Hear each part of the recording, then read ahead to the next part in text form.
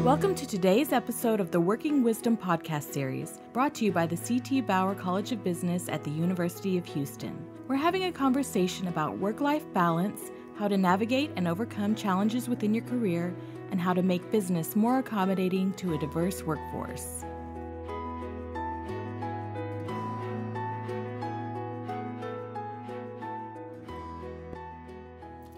Hi, I'm Vivian. I'm a marketing and entrepreneurship recent graduate from the Bauer College, and we're here with our Working Wisdom podcast with Professor Melanie Rudd. It's great to be here for the podcast, and I'm excited to talk about some of my research. Yes, exactly. So Melanie Rudd has done a lot of research in terms of time perception and kind of, I think it's called affects, like emotions, and specifically she did a research on awe, which not a lot of people know that there's a science behind awe and how that affects daily life. Could you explain a little bit about that? Yeah, I mean, even within research, it was a relatively new emotion to study. You see a lot of research on things like happiness or sadness and disgust. But when I started doing this research, there was very little on the emotion awe. And a lot of times we tend to think that the emotion awe is something you experience very rarely. You know, we kind of view it as this emotion that you put on a pedestal, like, oh, I experienced awe a couple times in my life. And really, that's not necessarily the case. Just like other emotions like happiness, you can feel kind of happy today or really happy today. You can kind of have the same effect with awe. You can experience a little bit or a lot. So the emotion awe is seemingly mysterious, but with a lot of new research, we're really starting to decode it and start to understand what makes up awe and what does it do for us as humans. Okay, can you scientifically clarify what awe is? Yes. Awe is largely a positive emotion, and it's characterized as having kind of two defining features or characteristics. So the first ingredient that you need to experience awe is perceptual vastness, which refers to the sense that you've encountered something immense. And it's not necessarily something physically big, that counts too, but it's also something immense in size, number, scope, complexity, ability, or social bearing like fame or authority or power. And the second ingredient that you really need in order to have awe is you have to experience what's called a need for accommodation, which is kind of a fancy way of saying you need to feel that something is difficult for you to mentally grasp. It challenges your mental structures and it alters how you experience or think about the world. So if you have those two pieces, then you can experience awe. Okay, you said earlier that awe could be something on the small end as well as something like magical and mystical. Could you give like some examples? Sure. So even something as small as seeing a very awe-inspiring photo or a picture. So like for me, I purposely set like my screensaver on my computer to show different awe-inspiring pictures of nature because I can get my little doses of awe throughout the day whenever my screensaver comes on. But you can have little pictures, you can have little moments where you see something or observe someone else that elicits awe. And then you can have bigger things like, you know, you have a special trek to Nepal to go see Mount Everest at base camp. You know, that obviously that's very awe-inspiring to see Mount Everest, but you don't necessarily need to go to Mount Everest every day to get your daily dose of awe. Okay. So even like pictures of dogs, I'm assuming gives you some awe. For instance, if the dog does some kind of really crazy, amazing trick that makes you go, how is that possible? How is that physically possible for the dog to do that? Then that could potentially, in you, trigger a sense of awe. And then what does awe do? So there's a lot of cool research out there that shows some effects of awe. So there's some research done by other researchers that look at the things like awe makes people feel more humble, awe makes people feel small and connected to the broader world. In my research, I've so far really focused on two kind of big consequences. So the first is that awe can expand people's perceptions of time and actually make it feel like they have more time available.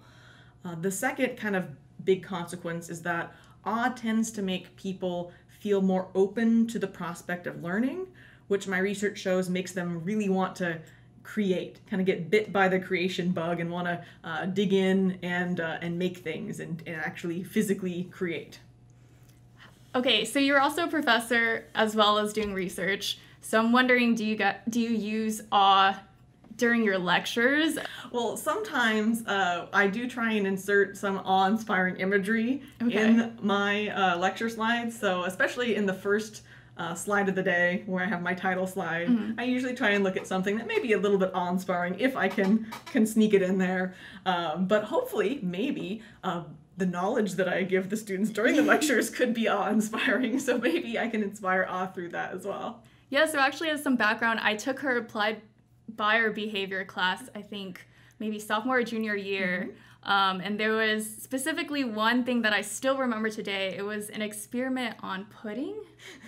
And yes. I can't describe it too well, and I don't want to like mess up exactly how it worked, but could you explain that for the listeners? It was an experiment in class about how people's perceptions don't always match reality. Okay. And it's one of those things where students, if I were to tell them ahead of time that this is true, they wouldn't believe me. And it tends to blow their mind in a bit to show how easily we judge things based on our, ears, eyes, nose, mouth, and our senses, and how we often, I don't want to spoil it too much in case there's students who are listening, but one of those things where things are not always what they appear to be.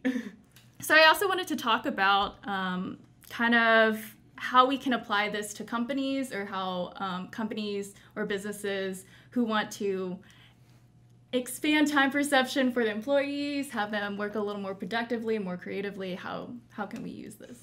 Yeah, well, in our experiments, we found that it was possible to elicit awe in a variety of different ways. So we've done it through commercials. Okay. We've done it through recall tasks where they remember an event. We've done it through just imagery in like posters or other advertisements. So there's a lot of different ways that you can elicit awe during the day if you want to. And companies nowadays, even think about the office buildings that they create. A lot of them are designed to be very awe-inspiring. The architecture of buildings alone is something that is very good at inspiring awe. And so, a lot of companies, they want to inspire awe, but they don't really know necessarily what it does and how to harness it. So knowing that awe can expand people's perception of time, there are certainly times and activities at work where that's a beneficial thing, especially when people are kind of in the zone where they need to think carefully and really be in a nice space where they don't feel rushed or hurried. There's a lot of tasks that are just more difficult to do when you're in a kind of a rushed mindset. There's other times, of course, when you want people to hurry, if something is due at a certain quick deadline or if on a production line or something. So the companies need to realize when it may or may not be beneficial to expand perceptions of time and use it strategically in that way. Same thing, if awe is able to expand people's openness to learning and make them want to create, then that might be a great thing to incorporate into whatever department they have for, their marketing or their creative folks, because they want to inspire those feelings in that office space. So imagery or having people keep a diary for awe experiences, anything they can do to encourage the employees to really pay attention to and seek out awe is important, because oftentimes we just don't seek it out. And it's there, we just aren't focused on it. Okay, so we're going to actually take a quick break to hear from our sponsors. Join the conversation. Bauer College's Working Families Initiative is bridging the gap between industry and academia to create a conversation on how organizations can make the workplace more family-friendly. We're talking about flexibility, maternity and paternity leave, and career transitions. For more information about the Working Families Initiative at Bauer College, including upcoming events, visit bauer.uh.edu/workingfamilies. And we're back from the break, still sitting here, still talking about awe and your research on that. You also said that kind of your research on the science of awe kind of led you to study the desire to create, right? Yes. Can you talk a little bit more about that? Yeah, well, me personally, I've always been kind of bit by the creativity bug every once in a while. I just kind of get an urge to create something, and even if it's something that I've never done before, like, I want to learn how to knit a sweater. I just made a sweater. I've never had a hobby before, and I started to wonder why do I sometimes just feel the need to create? Just kind of like as an actual urge, a human urge and motivation. And I started looking into it, and there's been a little bit of research that shows certain motivations for doing this, but we don't know a whole lot about what makes people want to create. We know a lot more about how to influence people's level of creativity and kind of the output, but we don't really know that much about what motivates people to create. So I was very interested in this, and I started connecting it with some of my awe research, and I thought, well, gee, if awe is able to make you want to accommodate your knowledge, and maybe that makes people want to learn, and maybe that leads to creation. So that's why I started looking into these kind of research questions to kind of figure this out. And in the business world and marketing, there's so many products and services out there that really require a consumer needs to want to create, whether it's building an IKEA table or doing a home improvement project in their house, it's really important to have that desire to create for a lot of marketers and practitioners. So the desire to create, it stems from awe. Awe is shown now to be one key potential elicitor of awe. There's could be many things that might elicit a desire to create, but awe from an emotional perspective seems to be kind of a very key affect in order to create, compared to happiness or excitement or pride or all sorts of other positive emotions. We're finding that awe is the ticket to creativity in that domain. I think that makes a lot of sense, because I can imagine myself scrolling on Instagram seeing DIYs about how to make candles, and all of a sudden I want to make candles. Yeah, and especially a lot of those websites seem to have very awe-inspiring photos and imagery when they show these things, and so it only potentially feeds more into that desire to create. Wow, okay. So you've published many things, which is very exciting. How did you choose this career path? Well, it's kind of a bit of a journey. I think it maybe is for many people. My background growing up, I didn't come from an academic family. I grew up in a very small farm town in Western Washington in the woods. So, trying to figure out what I wanted to do for my career, I didn't really know exactly when I got to college what I wanted to do. I had a lot of interests, and that actually made things challenging because I liked a lot of things, and it was very difficult to pick what to do. I had other friends who were like, oh, I like these two things. I'm very interested in these two things, and here's a job that applies exactly to this. And so I took courses, and I decided I was going to be a business major, and I really liked marketing. In particular, I liked the psychology behind marketing. So I initially thought, well, maybe I'll do something that maybe has a job in industry like that. And that was kind of my plan. And then about partway through my time at the university, I had an instructor, another professor, pull me aside and say, hey, did you ever think about getting a PhD in marketing?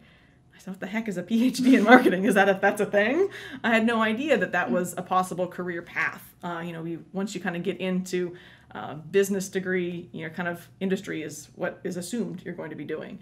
And so he pulled me aside and showed me, all this stuff that you find really interesting, here's research behind it, and we do this. So if you're interested in consumer psychology and you have a mind for experiments and math, for statistics and all this other stuff, which I did, he said, why don't you see if you're interested in this? And so I spent time as a research assistant with him, working, reading lots of papers, learning to run experiments, and getting my hands dirty a bit, and then sent out applications and got accepted to Stanford and moved there, and that's kind of how it all began. So it was a long time getting the degree, for 5 years is how long it takes. And after that, I got to come here to the University of Houston, where I got my first job, and it's been great. Great. Well, go Cougs. Yes. That's our sponsored message for the second. So I also wanted to talk about, you also kind of, in class, you talk about purchase decisions and kind of the process that goes through, which not a lot of people talk about. I think it was one of the key topics behind applied buyer behavior. So I just wanted to ask if you could explain that a little more. Yeah, we do spend a lot of time in class discussing the consumer decision-making process because it's not simple and it's very complex. We do have certain lectures where we focus a lot on the different steps in decision-making, and we talk a lot about how those steps are different each and every time, and some decisions are very almost habitual and done without much conscious awareness, and others you spend hours, weeks, months deciding and figuring out what to do.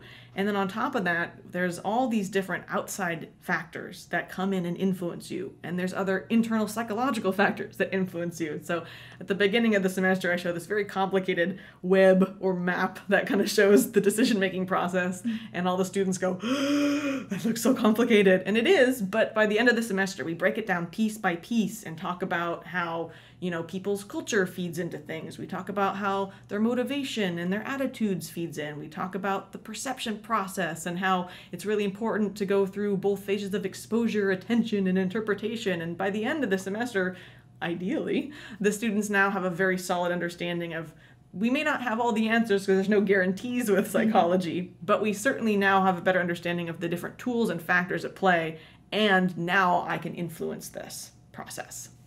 Okay, so correct me if I'm wrong, but from what I remember from class is that kind of the purchasing decision differs, say, between buying a car versus buying a pair of jeans. And I guess kind of the biggest difference is it carries a lot more weight, especially when purchasing a car. So you go through a longer, more complex purchasing decision. Yes, there's a lot of, usually, well, granted, there may be people out there for whom buying a car is a very quick, easy decision, but for most normal people, that is an extensive decision-making process. It takes a lot of cognitive effort to figure out what my options are, then to compare those options, and then finally make a decision, and then decide what dealership to go to or where to buy it from. And so it's like decisions layered on top of decisions.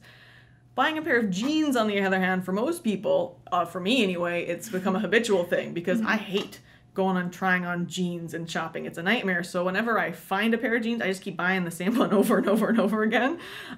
So I don't put any effort into thinking about my jeans until, of course, like the store goes out of business or they stop making them. And then I have a panic attack because I have to go through the whole process again of decision making. But that's exactly right. So decision making for jeans is usually a lot simpler, straightforward. There's not as much effort going into it. And so it's harder for marketers and other people to interrupt that decision process. You're kind of going from point A to point B, straight line. But other more complicated decisions like buying a car can be a much rougher, tougher journey. And sometimes you don't even end up at the end. You just kind of end up in, at the beginning. 2 years later, you still don't have a car. Right. It's still the same old junky car. Okay. So how do you get inspiration to study these topics? Well, it's kind of a dual inspiration. So there's inspiration that comes from other research that's already been done. So that's how cool I am. I spend my free time reading marketing journals and academic journals and psychology journals. And there's a lot of inspiration that comes from that end, the more academic side.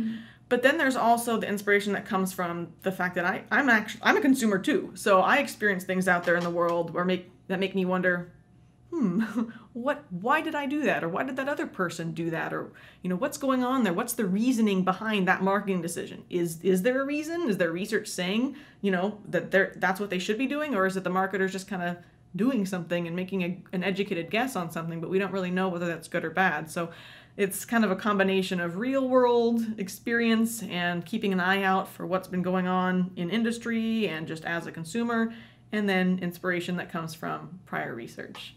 Okay. That's an exciting life. Yeah, that's my weekends. Nice. Okay, so last question. I just wanted to know, how do you find awe, or what's the biggest awe-inspiring moment you've had? Well, so one of my biggest awe things is probably nature. So there's certain things that generally elicit awe in people, nature, art, music, other people's accomplishments. Those tend to be pretty high in terms of things that often elicit awe in people. Nature is kind of my go-to.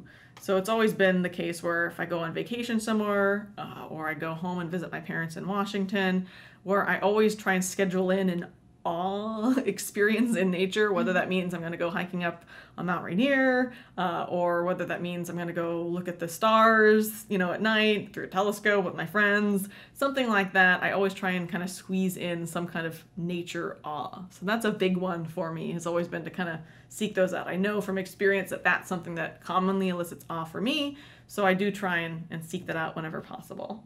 Wow, that's really nice. So I guess that's why you have your screensaver. Yes, yeah, that helps. Some of the pictures I've taken myself. And rivers. Yes, exactly.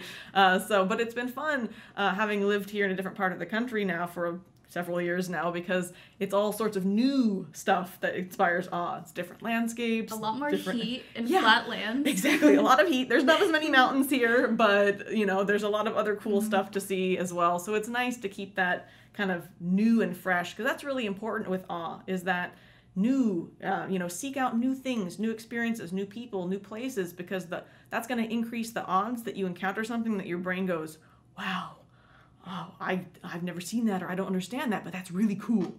If you're doing the same thing every day, day in and day out, then you're eventually you're going to adapt to everything, and it may not be as awe-inspiring. So it's good to get out of your comfort zone and, go explore a little bit. Perfect. Okay. Well, that podcast, I'm sure, gave everyone a lot of awe. So thank you so much for talking with us, Professor Melanie Rudd. And I'm Viviane Nguyen again, and this has been Working Wisdom Podcast with the Bauer College.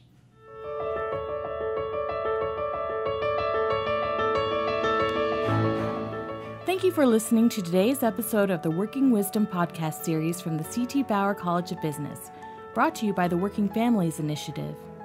The initiative aims to provide support and access for women in business school and the workforce, and to generate research that organizations can use to implement policies and standards to benefit a diverse workforce.